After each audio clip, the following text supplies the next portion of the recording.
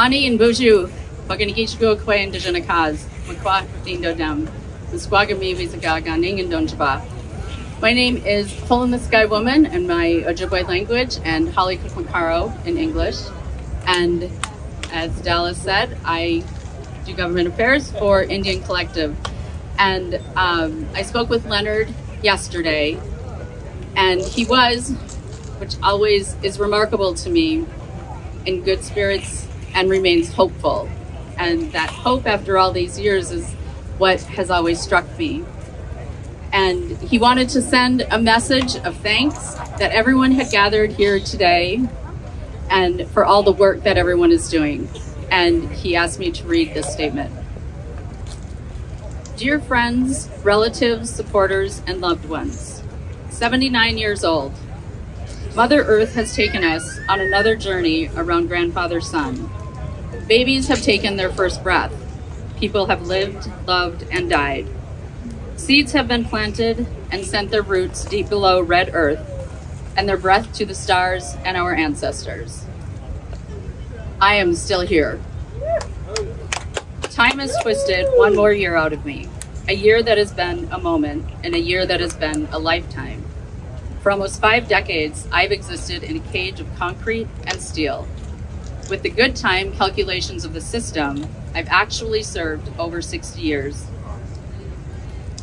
Year after year, I have encouraged you to live as spirit warriors. Even while in here, I can envision what is real and far beyond these walls. I've seen a reawakening of an ancient native pride that does my heart good. I may leave this place in a box. That is a cold truth. But I've put my heart and soul into making our world a better place, and there is a lot of work left to do.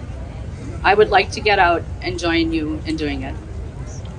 I know that the spirit warriors coming up behind me have the heart and soul to fight racism and oppression, and to fight the greed that is poisoning our lands, waters, and people. We are still here. Remember who you are, even if they come for your land, your water, your family. We are children of Mother Earth, and we owe her and her other children our care. I long to turn my face to the sky.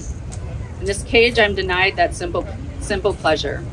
I am in prison, but in my mind, I remain as I was born, a free native spirit. That is what allows me to laugh, keeps me laughing. These walls cannot contain my laughter or my hope. I know there are those who stand with me, who work around the clock for my freedom. I've been blessed to have such friends. We are still here, and you give me hope. I hope to breathe free air before I die.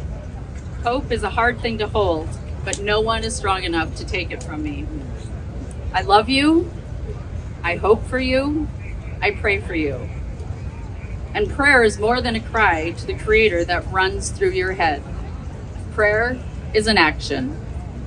In the spirit of Crazy Horse, Doksha, Leonard Peltier.